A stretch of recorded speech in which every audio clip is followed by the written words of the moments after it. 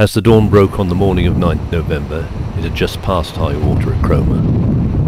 The North Sea surge was affecting the whole of the East Anglian coast, and the waves had already done their worst on the seafront at Cromer. On the west promenade, all the wooden beach huts had been swept into the sea and debris was spread along the promenade. Reports from the east beach indicated that there had likewise been severe damage to the beach huts.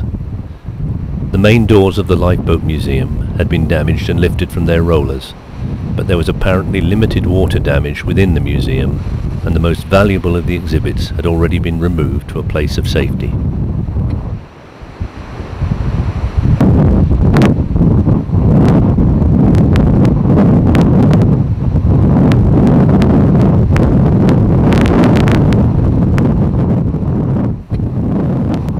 A first inspection of the pier indicated relatively light damage to the decking, but the newly installed and heightened wave impact resisting doors on the lifeboat house had suffered, as might be expected in these extraordinary conditions.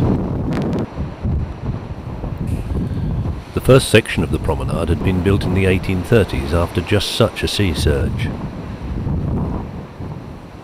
It is difficult to comprehend what might have happened to the cliffs had the protection not been in place on this occasion.